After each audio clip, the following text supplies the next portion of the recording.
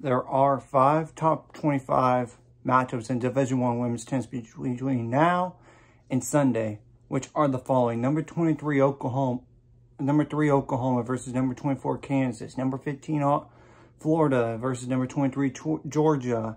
Number 19 Alabama versus number 9 Auburn. Number 7 Oklahoma State versus number 24 Kansas. And number 15 Florida versus number 16 Tennessee. Okay. Oklahoma versus Kansas. With the doubles point for Oklahoma, they need to win the following in singles. Split the top 2, 3, and 6. Without the doubles point, they would have to split the top 2, 3, 5, and 6. But for Kansas against Oklahoma, with the doubles point, they need to split the top 2, 4, and 5.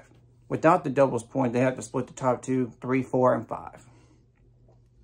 Now, Oklahoma State versus Kansas would be, with the doubles point for Oklahoma State, they need to do the following in singles, like split the top 2, 3, and 6. Without the doubles point, though, they have to split the top 2, 3, 5, 4, and 6. But for Kansas against Oklahoma State, it is with the doubles point, starting with that. Split the top 2, 4, and 5. But without the doubles point, Kansas would have to split the top 2, 3, 4, and 5. Now, Florida versus Tennessee would be, with the doubles point for Florida, they need to split the top 2, 5, and 6 in singles. And without the doubles point, then Florida needs to split the top 2, 3, 5, and 6. Now, for Tennessee against Florida, with the doubles point, split the top 2, 3, and 4. But without the doubles point, they had to split the top 2, 3, 4, and 6.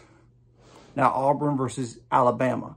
With the doubles point, Auburn needs to do following in singles, like split the top 2, 3, and 5. But without the doubles point, split the top 2, 3, 5, and 6.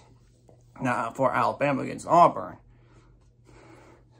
with the doubles point for Alabama, split the top 2, 4, and 6. Without the doubles point, though, Alabama needs to split the top 2, 3, 4, and 6. Now, Florida versus Georgia, with the doubles point for Florida, they need to split the top 2, 4, and 5 in singles. But without the doubles point, then Florida needs to split the top 2, 4, 5, and 6.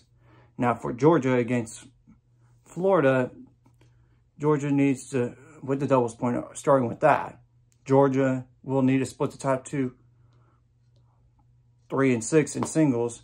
But without the doubles point, they have to split the top 2, 3, 5, and 6. Granted, there's multiple pathways to get to 4 points with and without doubles point. These are some matchups to just keep an eye on. Granted, there's not as many, but there's still some good top 25s matchups. I mean, anyways, if you like this content, hit the like and subscribe button. And see you guys later. Let's get me up to 400 subscribers and more by the end of this year.